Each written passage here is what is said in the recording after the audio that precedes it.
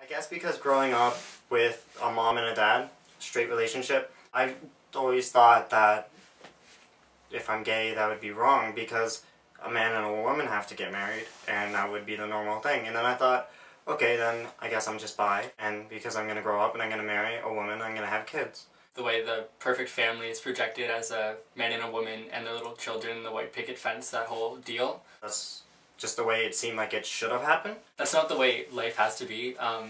And whoever is stuck in that ideal, it's really not right, because it's better to be who you are. If you feel like you can't have kids because you love someone who's the same sex as you, it's not really that way at all, and there's always alternatives, and you don't have to let that limit yourself.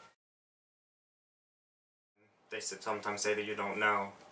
How can you know? Or it's just a phase, and you see a lot of that on TV too, like it's just a phase. But in this case, even if you think it might be a mistake for them, if it's what your kid really wants right then, and if it's not really going to harm them in a really, really bad way, like to an extent of death or anything, then you should let them be themselves, or whoever at least they think they are, until they find themselves and then they're comfortable with themselves.